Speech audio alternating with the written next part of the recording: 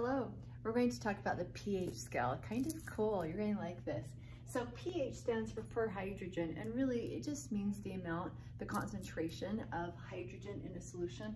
Now when I say concentration, the specific unit that I'm talking about is capital M, molarity. And you'll recall that molarity is going to be moles of the solute, and so in this case we're looking at moles of hydrogen very, very specifically. So it'll be the moles of that hydrogen ion divided by the liters of the solution. So I've put a graph right here, and I love this graph. You can recreate this graph and it will help you understand at any point when you're taking a test what pH is, that per hydrogen. So on the y-axis we have concentration, the x-axis we have the pH scale. Now you know that the pH scale goes from a 1 to 14, but really what does that mean? Notice how I divided this graph in half. Up top we're going to have the concentration of hydrogen, and then this bottom pie piece is going to be the concentration of hydroxide.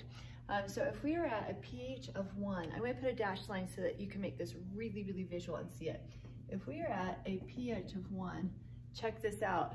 The amount of hydrogen is significantly greater than the amount of hydroxide. And notice how I wrote these. I did them in the brackets. Recall that bracket is code for molarity, moles per liter. Here molarity, moles of hydrogen per liter of solution, and here is going to be the moles of hydroxide per liters of solution. So here is a huge takeaway for you.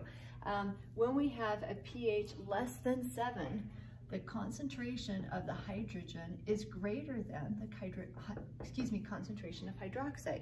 So notice when we have a low pH, that doesn't mean that I don't have any hydroxide. It just means I have more hydrogen ion than I do hydroxide ion. That is the summation of an acid. So anything less than 7 is considered an acid because it has more hydrogen than hydroxide. Now, pH of 7, very, very beautiful. This is going to be neutral. That will be neutral. So what do you think neutral means if I'm looking at, and you guys give me grace, I'm not a fabulous artist or drawer. pH of 7 means that the hydrogen concentration equals the hydroxide concentration. So we're going to have hydrogen equals hydroxide. All right, pretty cool. So spot on neutral, those amounts are equal, pH of 7. Next, let's look at a base. So if we've got a base, and I'm going to pull down this line so you can see it visually, notice the amount of the hydrogen, the concentration is small. Whereas, wow, the concentration of the hydroxide is huge, really, really big. So what's our takeaway? For anything that's a base, the hydroxide concentration is greater than the hydrogen concentration. And really, to drive this home, remember when we have a base, it doesn't mean that we don't have any hydrogen ion. It just means that the hydroxide concentration is greater than the hydrogen concentration. And of course, anything above a 7 is going to be considered a base, will be considered a base. Now, 2 more things that I want to attach to this. If we have the universal indicator, so you put this little indicator, it's a mixture of weak acids, into any of these solutions, universal indicator. So let's say that we had solutions that would represent the pH from 1 to 14.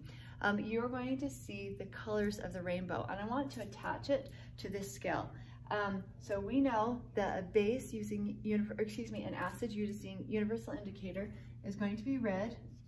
And then we're going to do Roy G. Biv all the way up to our 14, and that's going to be your purple, the violet. So this is going to be your purple. And then spot on right in the middle, universal indicator is color is green. Color is green. So you're going to have red, orange, yellow. Green is your number 7.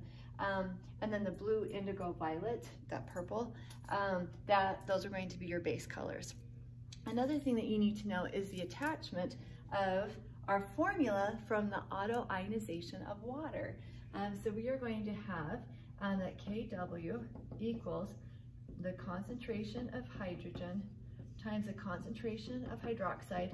And do you remember what that is? If you haven't watched this video, go watch the video on autoionization under the playlist acid-base equilibrium. It equals 1 times 10 to the minus 14. So let's jump in at the neutral right here. I had said hydrogen equals hydroxide. Well, by looking at this, I can tell you right now exactly what those concentrations are.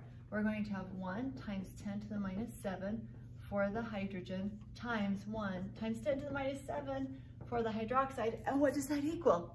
So remember, exponents you add. 1 times 1 will be 1. Minus 7 plus minus 7 is 10 to the minus 14.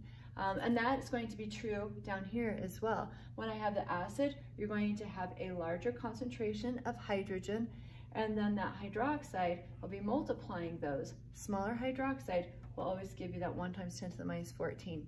Same thing up here. So like on my base, if I have a smaller hydrogen concentration, let's say 1 times 10 to the minus 10, I know that I'm going to have a large concentration of hydroxide. That's the definition of a base. More hydroxide than hydrogen. This might be like 1 times 10 to the minus 4. Multiply that, so that would make my hydrogen ion. This would be my hydroxide ion. What does that equal? 1 times 10 to the minus 14. It's a base because I have more of that hydroxide. Now be careful. Remember, these exponents on concentrations, they're negatives. So the hydrogen, 10 to the minus 10, that's a smaller amount, smaller concentration than 10 to the minus 4. Just be careful that those are negative. That doesn't confuse you. Okay, so a great discussion on pH scale. Have a good day. Thanks.